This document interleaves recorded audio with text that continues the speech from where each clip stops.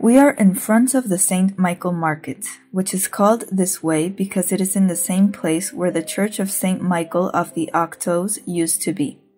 This church was one of the 10 medieval parishes mentioned in the Madrid Charter of 1202. It was located near the door of Guadalajara, another one of the doors of the second wall of Madrid. Remember, the one built by the Christians. The church was affected by the Great Fire in the main plaza in 1790. Despite being restored, during the urban reforms of José Bonaparte, the temple was demolished, leaving the St. Michael Plaza in its place. Lope de Vega was baptized in that church. During the 19th century, an open-air market was set up on the site of the demolished church.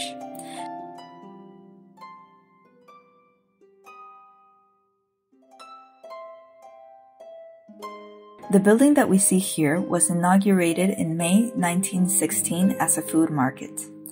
This centenary establishment, one of the few and best examples of iron architecture in the city, became the first gastronomic market in Madrid in May 2009.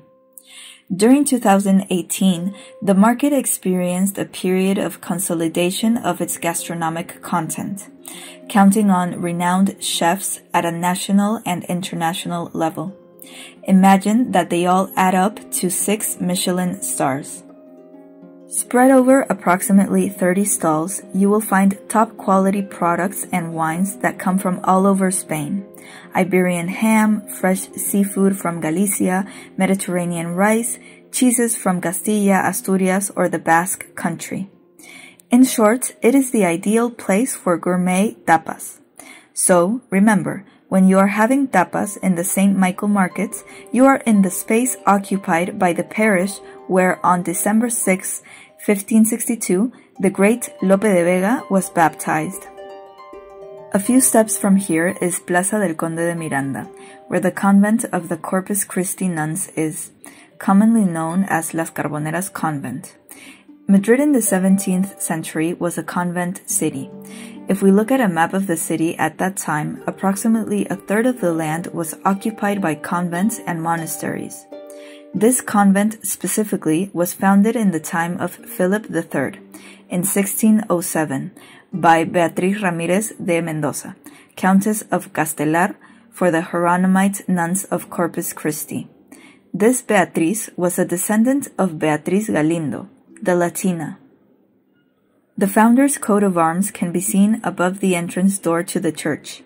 The name of Carboneras is due to an image of the Immaculate Virgin found in a coal factory that was donated to the convent. It is a cloistered nunnery. Currently, only 8 nuns live there, 5 from India and 3 from Spain. They make 8 types of sweets with traditional and artisan recipes, and they sell them to the public, but yes, always through the lathe. The church has no main facade. Above the door, we see a 17th century relief of Saint Jerome and Saint Paula adoring the Eucharist, flanked by the coat of arms of the founders. The interior is preserved intact, with a single nave floor plan without chapels.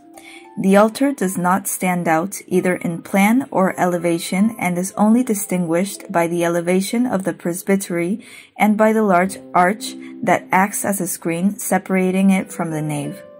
In the main altarpiece, there is a painting of the Last Supper by Vicente Carducho.